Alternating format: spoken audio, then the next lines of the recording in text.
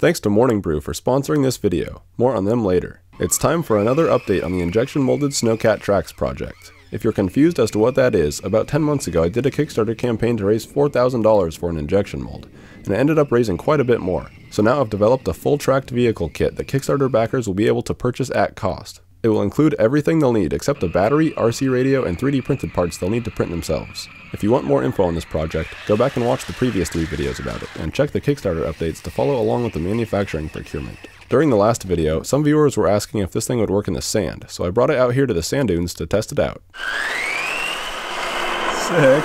Looks great. Now, I certainly didn't design it for the sand, but I figured this would be a good torture test to uncover any weak points in the design. These are 3D printed shell halves, and I just sealed them up with tape to try and keep sand out. At first, it seemed to work really well.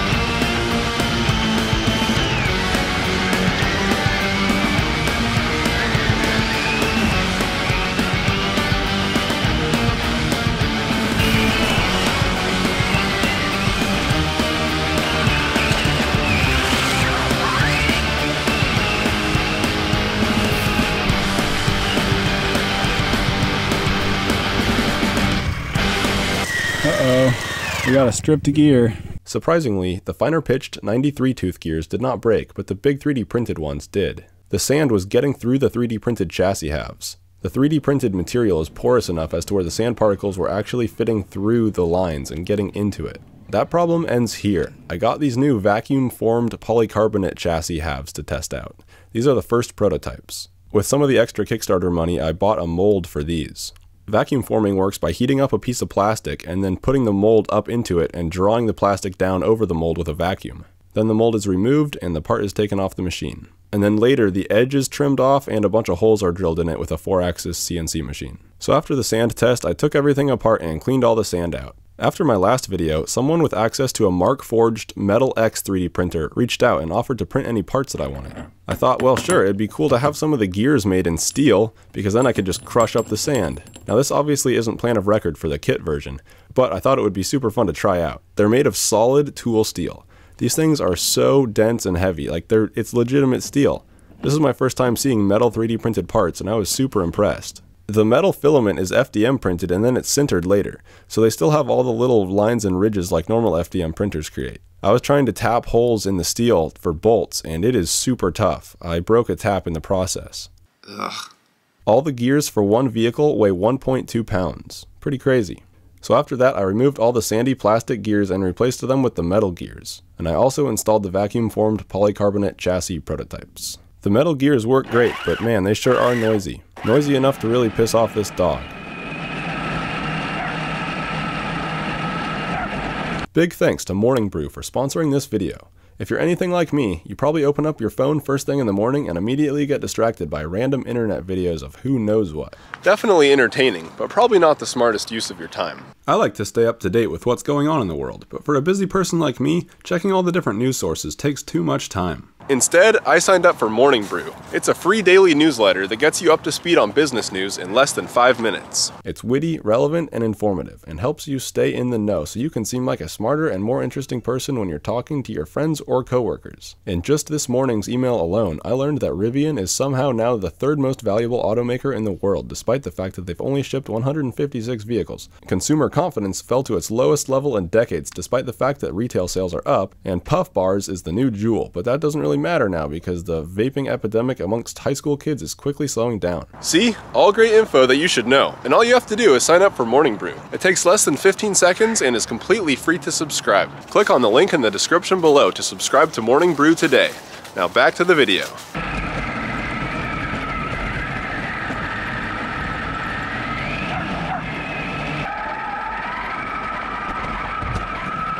So at this point I was using brass pinion gears, and since these metal gears have little FDM printer ridges in them, they were really wearing out the brass gears quickly. So because of this, I switched the 3D printed 93 tooth gears over to some machined steel 93 tooth gears, and these were plan of record for the kit for a while, but I switched away from that partially because they were going to be like $10 each gear, so that would have been like $20 per Snowcat kit. So not doing that anymore, but it helped slow down the erosion of the brass pinion gear. I've also switched to steel pinion gears since then. It was around this time that Pantheon reached out. They're a startup out of Vancouver that makes super high-speed industrial-grade 3D printers. They use servo motors and lead screws so that they're super precise and super fast.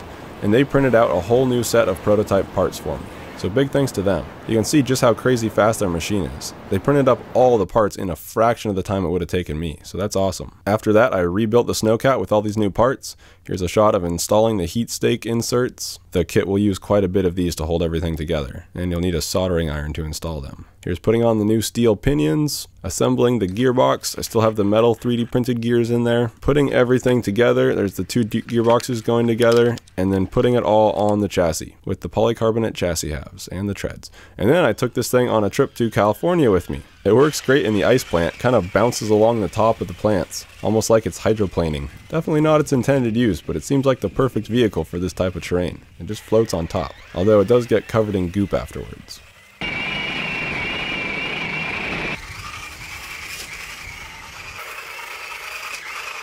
If you followed the Kickstarter updates, you know there was a problem with tolerance stack up on the tracks that would cause a twist. I went back and forth with the injection molding company for a while, and eventually they were able to tweak their parameters and get it sorted out. These new tracks have almost no twist, which is great. I was really concerned about this for a while. Then I decided to try it out in the sand again. So today I brought the tank down to the beach. Hopefully it doesn't just get destroyed again. I think it'll be alright, because this time we have the polycarbonate shell. I have all the edges taped off right now, so sand shouldn't get through there. The only places that sand might get through are the axle holes. The edge is taped across, but the axle holes are still sort of open. But even if it does, the gears are 3D printed steel, so it should just crush the sand.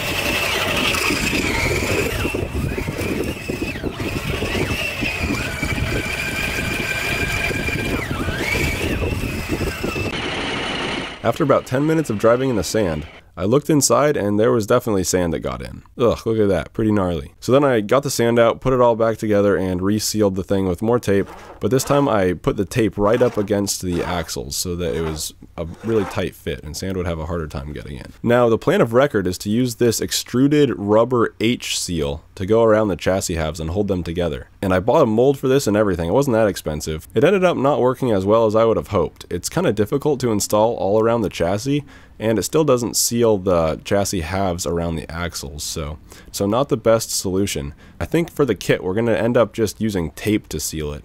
It kind of takes a sec, but it actually takes less time than installing all this H-seal tube stuff. So, oh well, tape works just fine and you get the best seal that way. Ideally, you won't end up having to take the thing apart that frequently anyways. So then it was back to the beach to do more sand testing. Shredding the gnar, hitting some little jumps, and I drove around there for like probably 15 minutes and then looked inside and there was no sand. Hooray! After that I was back home and decided it was time to do a lifetime test to see how long this prototype would last of driving continuously. So I built this little spinner thing. This is a slip ring. It basically just allows electricity to pass through while it's spinning. And I 3D printed some parts and installed them all around the slip ring with some bearings to bear the load. And here's the little spinner arm going on there on the top. It just spins around and around, doesn't matter how many times. And then printed some bits to go on top of the tank to hold a string. You might be able to see where I'm going with this. Hammered a stake into the ground and put the spinner on top with a string. I had to make sure that I could get the maximum diameter out of my small yard. Okay, I've got the string all hooked up. Let's try this out. This way it would just drive in circles all day long without me having to do any intervention. Now pay attention to how my yard looks here because it changes a lot after this thing's been driving around for a while. After quite a few hours of driving, the metal gears showed a tiny bit of sign of wear, which is kind of surprising. I would think they would have shown almost no signs of wear. But towards the insides, you can see how the little 3D printed FDM ridges were kind of smoothed out just from contact with the other gear.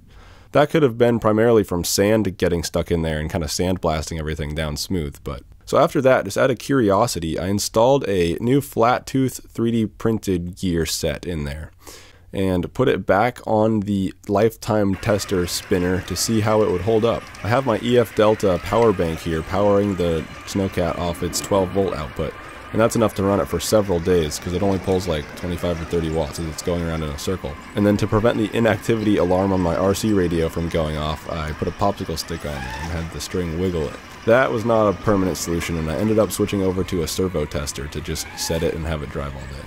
No planned obsolescence here, people. We're going to make this kit so that it lasts for a really long time. You can see how over time the vegetation starts to wear in and a clear track emerges where this thing has been driving. After a few days of driving with these 3D printed gears, to my surprise, the first thing to fail was not the gear teeth themselves, but actually the center of the gear. That sounds a little strict. That's probably because this design was meant to be CNC machined in steel and not 3D printed. This kind of reminds me of the Rover project, where the point was to see how long all these 3D printed parts would last. So then I replaced both of these with the new potential injection moldable candidate, still 3D printed out of PLA, but with the same design that I would end up injection molding. Assembled that back into the gearbox, flat teeth this time, no herringbones. You can't injection mold herringbone gears because, you know, the mold wouldn't be able to pull out. And then put that back on the lifetime spinner and ran it for quite some time. After a few days of this, the wheels were showing significant signs of wear. This is probably just from turning in one direction the whole time. Here you can see on the track links there's little grooves from little bits of sand and dirt getting stuck in there. But the tracks were holding up really well. The bronze bushings and shoulder bolts were holding up especially well, considering that I hadn't even lubricated them. But some of the nylon was getting worn out pretty quickly from the constant turning. Here you can see the edge gets kind of sharp where the wheel has been wearing it down, where on the other side it's still like a thicker wall. But most people probably won't be turning in the same direction for days, so I don't think this will be a problem with the kit. After a few days of driving, the 3D printed PLA gears were actually holding up really well. Now keep in mind this is just driving at a consistent speed. I think accelerating quickly would be what really does these 3D printed gears in. But I was surprised at how well they had done after several days. So after that, I bought a mold for this glass-filled nylon gear, thanks to all those Kickstarter dollars. In the past, I tried machining nylon, and that didn't work out too well. But injection molded nylon is stronger, and I think those old machined nylon prototypes were made of some pretty crappy nylon. So I installed these new gears in the gearbox, and had to change a few dimensions, so I had to print all new parts. Luckily, the 3D printer company Flashforge sent me their new Adventure 4 3D printer. It's fully enclosed, and that's nice because it keeps the air inside at a consistent temperature, and that's a lot better for printing with exotic filaments. And it also keeps the smells inside, and it has an air filter so that you can print with stuff like ABS and it doesn't stink up your room. It comes with its own slicer software that's pretty nice, and it connects via Wi-Fi, so you can just send the print from your computer right to the printer all over Wi-Fi, and you don't even have to plug in an SD card or anything like that. It has a built-in print cam, which is pretty cool for monitoring your prints from somewhere else, and I really like this printer. It's pretty nice. It has a pretty small build volume, so it's not the best for printing large things, but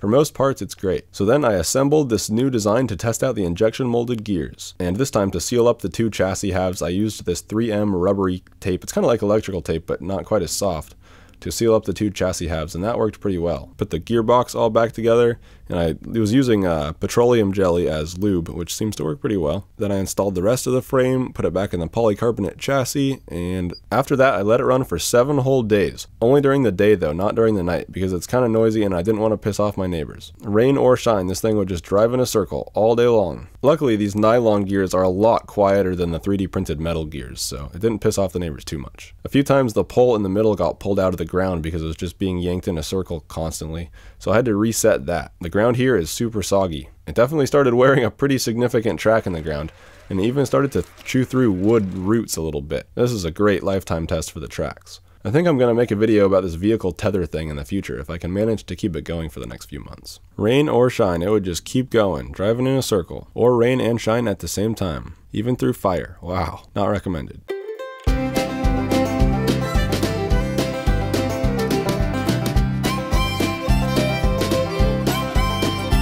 After that whole week of driving, the nylon gears looked totally fine.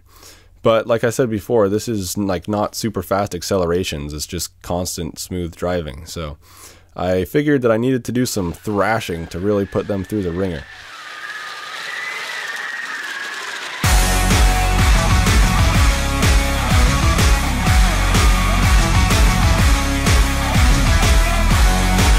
So then I took it out and just drove really hard like a maniac. to try and break things, but it didn't break. So I'm really happy about these injection molded gears. They seem great, and they're super cheap since we have an injection mold, so each kit will contain 2 sets of them. So if you do break one, which I don't think you will, at least not for a while, you'll have a spare. Hooray! So now here's some epic high-speed footage from the FreeFly Systems Wave camera to keep your eyeballs entertained while I talk about the manufacturing timeline and stuff like that. So all the parts for the entire Snowcat kit have been ordered. So kits will start shipping once the manufacturing for everything finishes and it's all shipped to my house. And then it'll take me some more time to assemble all the kits. If everything goes off without a hitch, this should take around 6 weeks or so from the time this video is uploaded. But who knows what'll actually happen. So I'm not making any promises. And I'm also not going to start taking orders until all the components have arrived, because then I'll know exactly how much it all costs, including shipping, and I can set the price appropriately. Some of the parts have already started to arrive. Kickstarter backers will be able to purchase it all at cost, and everyone else will be able to purchase it at a little more than cost, because I have to feed myself somehow. This is capitalism, baby. For more frequent updates, check out the Kickstarter update page. If you're interested in designing a body for the vehicle, check out the Kickstarter update from August 11th. There I posted a link to the dimensions and CAD so you can design something from that. I have not designed any bodies myself yet, but I definitely want to design one that holds a lot of batteries and FPV gear, because I want to use this thing for some long-range FPV missions in the mountains. So that'll be fun. Anyways, that's all for this video. Here's a song about the Snowcat by Max Radke. Thanks for watching. Bye. When you're sitting inside on a snowy day, wondering how to pass the time away, one idea that you won't regret is visiting rctestflight on the internet. Download all those big old STL files. I'm sure it'll give you a big smile. You could build that thing that you're looking at. I'm talking about the rctestflight Snowcat. Take it up to the woods, you can rip up the snow. All from the convenience of your remote control. If you build this amazing Snowcat, you'll be flying down the hill faster than a bobcat. Don't spend your money on drugs, buy a Snowcat instead.